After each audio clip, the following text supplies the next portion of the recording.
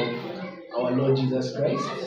And we thank you and we hope that you've been enjoying our lessons. And we want to say thank you for those who are joining us for the first time. So today we are having lesson 8, planning for success. And in this lesson 8, planning for success, we're going to look at what we are supposed to do before you seek for your success and how you see what success is and the benefits of or how you behave in your workplaces and what you do in your earning years. This is what we are going to look at in this lesson. And today here I have my brother Daniel. Hello everyone. Thank you for joining us. Thank you as well. So before we continue with our lesson, we're going to seek the Lord in prayer. Let us pray. Our gracious, kind and loving Savior, who dwells upon the Most High, Father God, we want to say thank you for being with us and for protecting us throughout all the lessons, Almighty. May you please bless the people out there who really want to follow your way, and may you please continue guiding us and protecting us, and may your Holy Spirit continue abiding with us. This is my humble prayer. In Jesus' name, amen. Amen. So, planning for success. This is our lesson today. So, Brother Daniel, what do you think? What is success? Just success. Success has got a lot of definition according to anyone can define success according to the way he or she understands.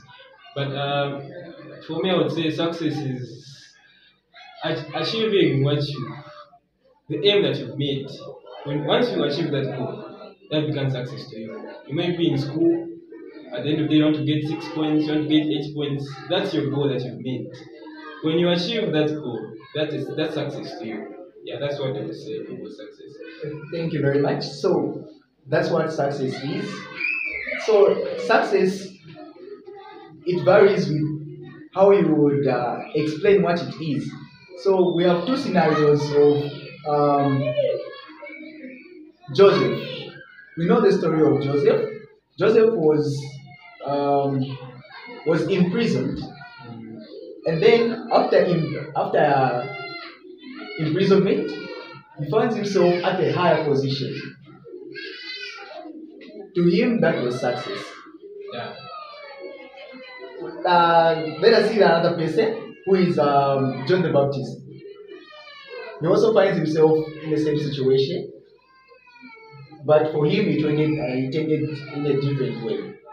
So, for John the Baptist, he was imprisoned, and then later on, he died. So, what's the difference here? Can we say John the Baptist attained success, or it wasn't success for John the Baptist because he died afterwards? So it varies with how you explain what success is. So Actually, I feel John the Baptist succeeded because his aim or his goal for him was to prepare the way for Jesus Christ, which preach the message to all the people that Jesus Christ is going to come. And when he came, his journey ended there. So that was his success. He succeeded in doing it. So he attained his goal to be a forerunner of the Messiah. Yeah, exactly. That's what that meant. So the question should be, did he manage? If yes, then he succeeded. So which means John the Baptist attained success, even if he never knew that Jesus Christ was with him within the ministry of him paving the way for the Messiah. He never knew anything, but he did what he was supposed to do. He did his role. That was success. Now, planning for success. What are the things that we need to do? So, the first things first, So, to your own perception, what do you do when you want to plan for the success, for the goal that you want to achieve? I would first make a draft of what I would want to do. You make a plan. Yes. Plan to say this is how I'm going to succeed. If it's in school, you will make a timetable. Say okay, this is how I'll be starting for me to achieve what the goal that I've put in place. So you plan first of all. Then after you do that, you put God first. The Bible says the knowledge comes from Him. Without Him, we can't do anything. So yeah, first of all, you need to plan. Then after planning, you involve God. Yeah. So, my brother here is saying you have to plan. So, and in your plan, you mentioned something very, very important: putting God first. Um, Reading from the book of Colossians, chapter 3, verse 23 to 24, it says, "Whatever you do, do it heartedly as to the Lord and not to men, knowing that from the Lord you will receive reward of inheritance. For you serve the Lord." So, doing it to the Lord, you will receive reward of inheritance. But doing it for man, you won't receive anything because God is the one who gives man. So, doing it for man is just worthless unless doing it for God who gives man. So, the first things first, as you are planning, as my brother said here, we have to, we are growing, youths, they grow. At a certain point in time, they think of settling down. They want to have a family, but what is the first thing that we need to do? So, when you go to when you are seeking for marriage, probably they would try to ask you, what is it that you own in possession? Because you just can't go settle with someone whom you don't know your destiny. So, Actually, there's a story that is being told here. It's a story of Jacob. For me, I feel there's a saying that what goes around comes around. So I feel it came for Jacob. And you know the story of Jacob. He had a brother Esau. yeah. He crooked he crooked his father and deceived him to say he is Esau. So he crooked them and deceived them. So it came back to him. I'm sure you know this story. It's a story of when he wanted to marry Rachel. And then the father said, for you to marry my daughter, you first need to wait for 7 years. He worked for 7 years, but again, the father said, I can't give you the younger daughter, while the older daughter is still not married. So first you need to wait another 7 years. So whatever we do, anything bad that happens in our lives, anything that we do to others, we should always remember that it also comes to us, just like it happened to Jacob. He crooked he crooked his elder brother by stealing his inheritance. That inheritance was meant for his brother Esau, so it came back to him. That's what I would say. So, to the story of Jacob. So, the first thing that Jacob did that we must pick from him, um, he made the spiritual and financial commitment first to God. Because we also see that even if he was crooked at some point, but at least he managed to attain his success at the end. He was persistent. Yes, he was persistent. So in whatever we do, we shouldn't be giving up. We should be persistent with what we want to attain, not until we reach at the goal. So we have to make our spiritual and financial commitment to God. So marriage, for those who want to settle down, There are things which consider. yeah, there is that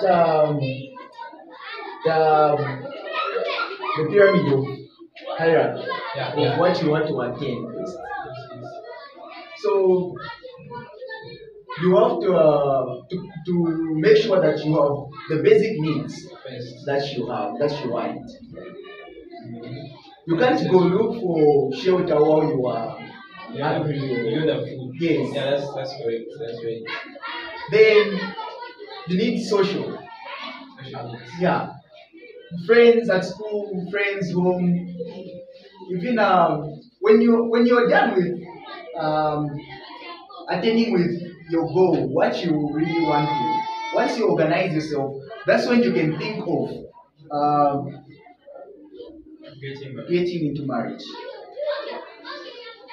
Um, so, what is the blessing of work? So this brings us to say we have to work. Yeah. So, what is the blessing of work? What is the reward of work? What do you think? First of all, say God blessed work. Even before God created the world, He created the world, everything in it, everything in water, anything underneath the water. That was work. He worked for 7 days and then rested on the seventh day. Even the garden that He created, there was work there. So we see that work came right there before even sin came into this earth. So Adam, why do we think God created Eve? She was a helper. A helper. Yeah. Can you help someone when there is nothing? Which means Adam was assigned to do something, of which was to look after the Garden of Eden and do what is and to take care of everything um, that is in the garden. So um, working. Do we really choose what is it that we should work for or work for? What is it that we should consider as Christian way of working? I don't understand. Paraphrase the question. Okay, we have so many different ways in which a person can work. Now, what is the way that you can say, okay, this is the Christian way that I can accept, okay, here I can work.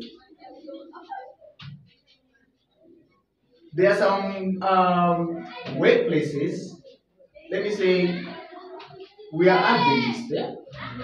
Then you find a work which tells you which commands you to work exceeding the day of rest, which is Sabbath. Yeah. Those are kind of work that Christians should avoid because in as much as we want to work still, we have to consider that we have to be in the line of God. Yeah.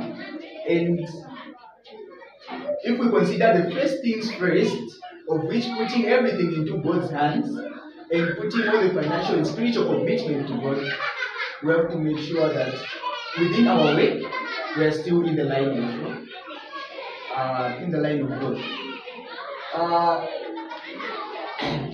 Here they say, even the land was cursed for the sake of man to work. So, what is it that we see that is changing? After cursing the land, what changed? God made it difficult. Okay, there was work, but He made it difficult for Adam. There was need for him to work hard in order to find food, in order for him to survive. He made the soil so hard that you're supposed to farm in order for you to find something to eat. So that was the case. So this simply tells us to say, if you are not working, you won't attain anything.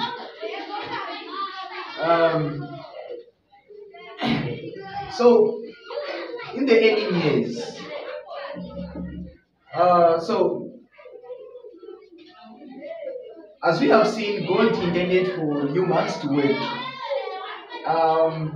in one capacity or another.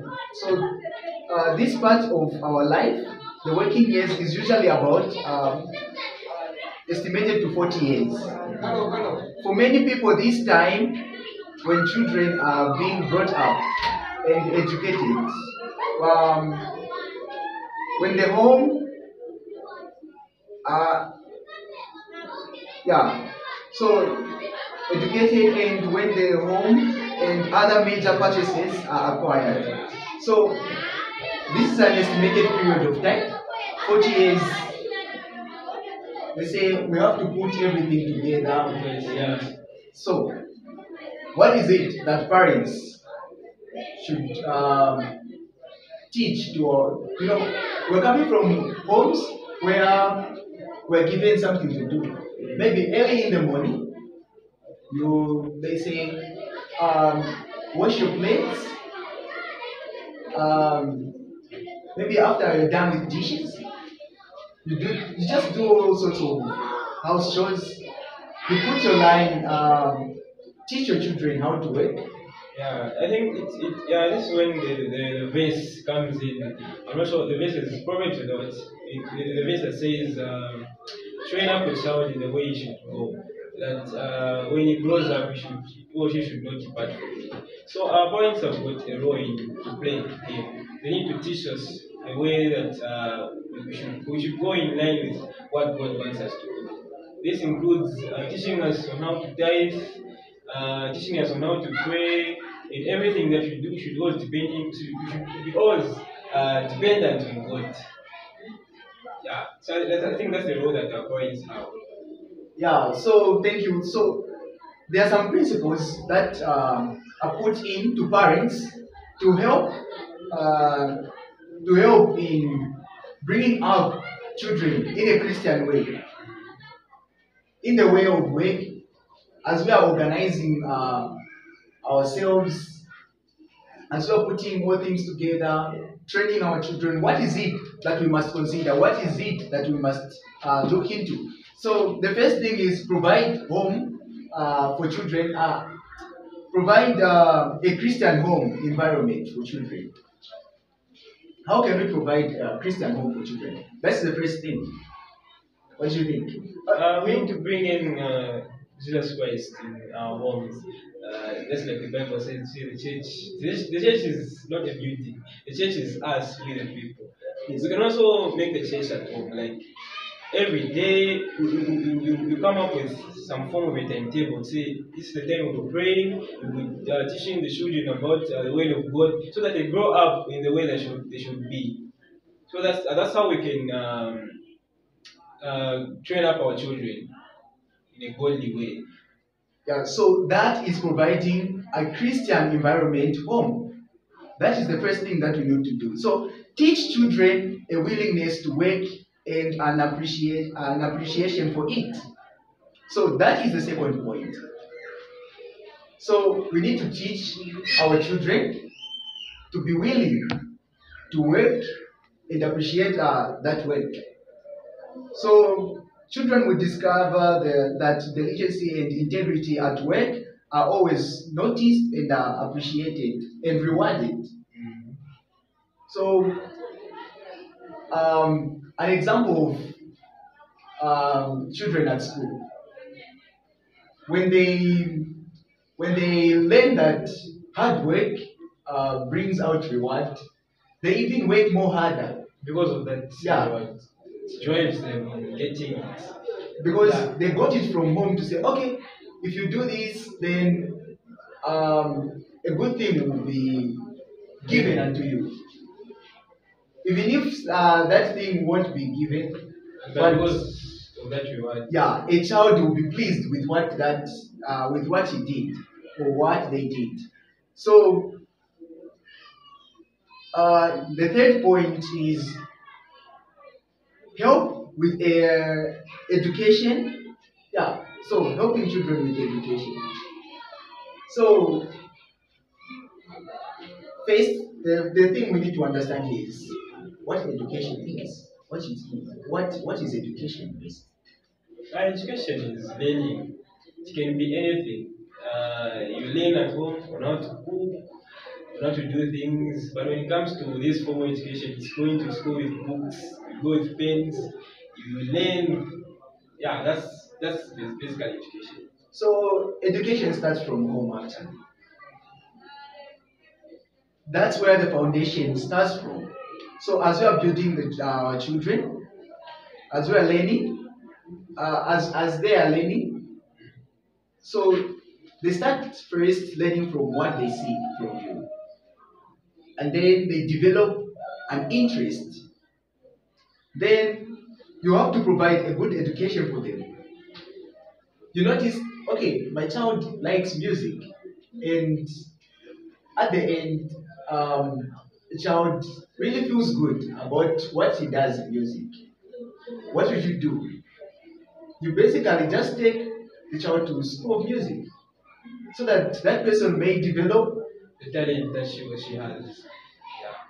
and at the end, it will reward that person. Um, even if that child is good in calculations, you take them to do maybe accounts or math, yeah. At the end, their talent won't just be in vain because you provided good education for them. You are providing an environment to work for them, and they will attain success. So these are the plannings to success. So working with integrity. What do we understand by the word just integrity? Uh, from my own view or my own perspective, I say integrity is being honest, even when no one is watching you. In anything that you're doing, you walk into your home, you find there's money at the table, you become honest. Honest, even when no one is watching you. Actually, there's a story that is being told here of Jacob. I think you know it. When Potiphar's wife tried to seduce Joseph, Joseph actually knew that even though there's just the two of them, God was watching. So he tried by his level best to become honest in everything that he was doing. He refused what Potiphar's wife wanted when she was seducing her, when she was seducing him. So in everything that we do, we should always be honest. We should always acknowledge that God is watching us. And at the end of the day, Jacob's integrity attracted a lot of positions for him. Actually, the Bible says even Potiphar was blessed because of Joseph. Because of Joseph. Yeah. So this is just simply to say from 1 Corinthians chapter 10, verse 31. And it says, therefore, whether you eat or drink, or whatever you do all to the glory of God. This is just reflecting what my brother has just explained. Whatever we do, whatever we say, whatever we drink, whatever that is that we do, we have to do it to the glory of God. If it's not unto the glory of God, which means you are not in the right path, just leave it. So we say that Joseph, so Joseph worked with integrity, and the master was able to dictate the integrity of Joseph. yes, and at the end he was able to be blessed, and the whole nation at large, not only him but the whole nation. So which means at your workplace, even you yourself, you can be the workplace where you work from. That's right. The whole workplace can be blessed because of one person. So it's anywhere. School. Yeah, even in school. Let's say we have a study group, and I don't cheat on my friends and go home and read what is legit. Then I come and say different things to my fellow guys, which means I'm not working with that integrity with my fellow friends. What will happen at the end is that we will all fail, because even if I was studying very hard, I won't have information which I was supposed to attend from my friends, because initially we have different views of one point. So when we work together, when you want work with integrity, which means a whole lot of us will attain success, and God will bless us because of one person. Amen. So Seeking godly counsel. This lesson actually, it reminds me of these conferences that I've attended. I've attended a lot of entrepreneurship conferences. I think you've heard of them. There was one that was held at Heroes Stadium. And I would urge the viewers out there that you should be careful when you attend these kind of conferences. These motivational speakers, what they will do, they will give you some information that actually contradicts to your Christian principles. For example, there's one motivational speaker that said that for you to be successful, you need to do away with your Christian principles.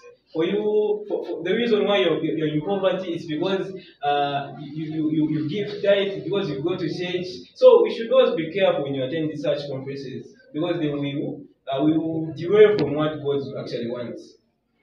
wow, if you want to be financially success, you have to do away with Yeah, Christian principles such as putting tithe.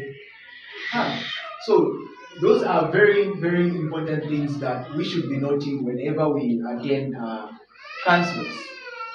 Actually, the Bible forbids us to always follow human traditions.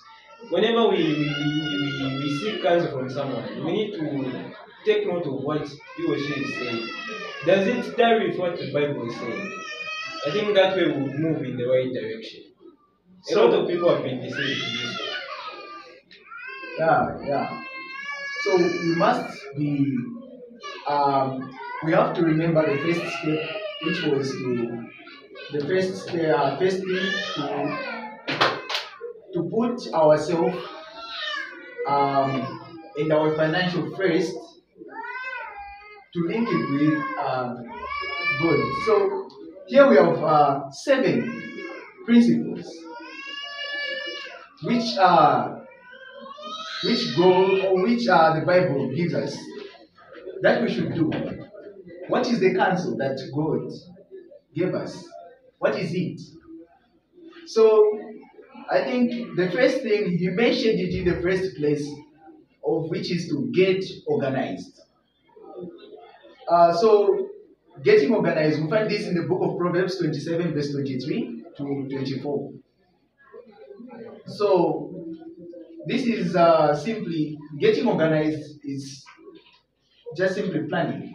Planning your work, how much you're going to spend on something. Don't just overspend. That's the reason why many of us find ourselves in debt. You just want to spend. Like I have a friend who has a lot of shoes. Like a lot of shoes, like they would actually be enough to run a shoe set. Then you find that the same person, the same one who is complaining to say money is difficult to find. You actually, it's because you've been overspending on irrelevant things. So this means when you plan, you always do the right thing. So and as he said, we should avoid buying unnecessary. Just on prompt, you just find a good shirt or something which you never planned. Then you'll be like, no, actually this shirt matches with that trousers which is home. Let me get it.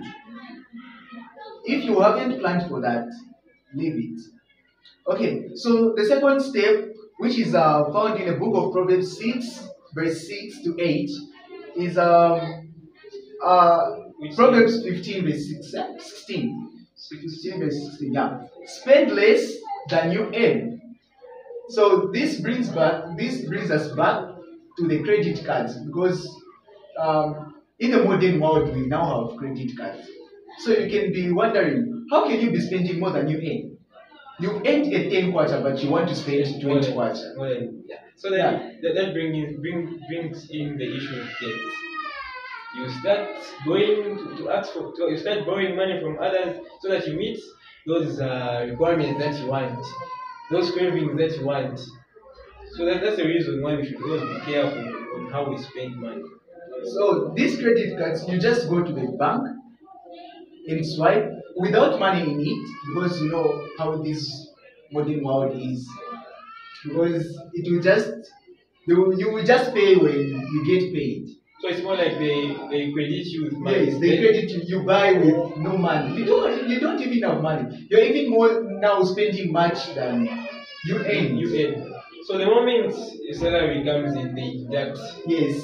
If it's not enough, they will You they will remain in debt. So we have to do away with spending more than what we have. So save a portion from day to day. So we have to spend a portion from every pay period. Whenever we get something, we have to at least save it. So this is coming from the book of Proverbs 6, verse 6 to 8. So to the ant or sluggard, consider her ways and be wise, without having any chief, officer, or ruler. One prepares her bread, and some wise gathers her food in harvest. That's Proverbs chapter 6, verse 6 to 8. So what is it that, why is it important to just save a portion? Because there may be some calamities, things that we might not know that can come in the future. So you plan, may be either accidents or illness. Imagine someone gets sick over a certain, maybe malaria, even COVID-19. Then you don't have even a coin at home. So it's good that you need to save some money for future expenses. yeah, so we have some natural things that happen without you planning them to happen. So that portion that you are saving may help you to remain in the very same state, because you will use it to clear out that gap which just suddenly happened. So we have to be saving at least a certain percentage of what you've planned to be saving. So the next point is avoid debt. At all costs. Avoid debt. So this is found in Proverbs 22, verse 7. So Before you say anything, this is actually relatable with us, especially as teenagers. We may think debt is getting a loan, a bigger loan worth 20,000. Even what happens, top 10, we always get this. That's debt at its smallest portion. It's also debt.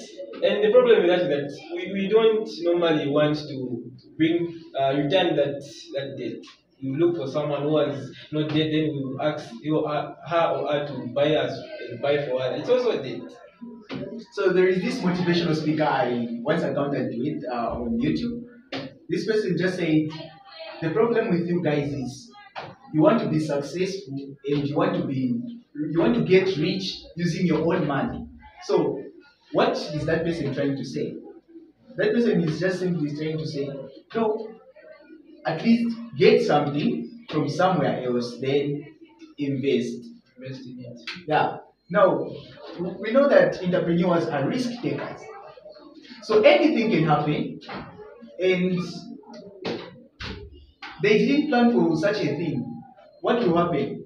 That money that you've used to invest is not even yours, which means you'll be what? You'll be in debt, and you will have challenges to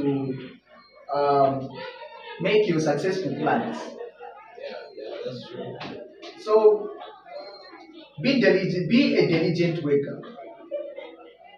This is coming from Proverbs 13, verse 4. So it says, the soul of a lazy man desires and has nothing, but the soul of a diligent shall be made rich. So that is principle 5. So the sixth principle is be financially faithful with God. So being faithful with our financials. This brings us to our tithe and offerings. So this starts even from our workplaces. If we aren't faithful with what we pay, or maybe during our closing time, we don't give out what we've sold, the exact amount, we are not faithful. How can we be faithful with God? So that's where it starts from. So we have to. And actually, it's for our own good. Yeah. There's a verse in Ephesians which says that if we bring the tithe and offering, we will be blessed such that we won't even have room to get to keep all those blessings. So it's actually for our own good that we bring in tithe in everything that we do. Yeah. So the last point, the seventh point is remember that this earth is not our home. Even if whatever we are planning, we have to remember that this earth is not our home. So our management says that a lot about where or ultimate priorities are. Um, Whatever we prioritize, whatever we put in first, whatever we do, we have to remember that we should put God first, and this earth is not ours.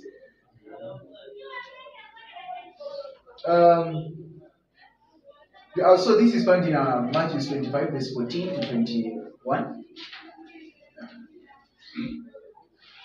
So this is what it is about success. So we've seen how we should be planning for success. So it starts first from defining Success. yeah what you think success is to you, and linking it with putting God first, And wanting to achieve that success. and have a godly counsel, and then follow the principles that has been given to us. So um, so there is no scheme of business or plan that can be sound complete, that embrace only brief years of this present life and makes no provision for the unending future. So no man can lay up treasures in heaven without finding his life on earth, thereby enrich and ennobled. This is the words of Ellen G. White in the book of Education, page 144, 145. So this means that you cannot lay your treasures in heaven while you have nothing here on earth. So this means that we have to work, and within our work, we have to put God first, and we have to be diligent workers. We have to work with integrity, and then at the end, we can lay our treasures in heaven. Amen. Amen. So this was our planning for success lesson. Thank you for being with us, and thank you for joining us. And Brother Daniel, I thank you very much. Thank you as well. Hope to see Thank you viewers for viewing this YouTube channel. May God bless you. Have a blessed day. Thank you very much. So before we close, we're going to have a closing prayer from our brother. Let us pray. Our dear Father who is above in heaven, we thank you for your glory, we thank you for your grace, we thank you for making it possible that you've come to meet us again to share about your word. We ask that may it impact the other person that is viewing this channel, and may you bless the person that was listening to what we were sharing. May you help us overcome the devil's temptations. Help us, Lord, to always remember that there is always a God that will always guide us in everything that we do. Always remind us to bring the tithe to you. In Jesus' name I pray. Amen. Amen.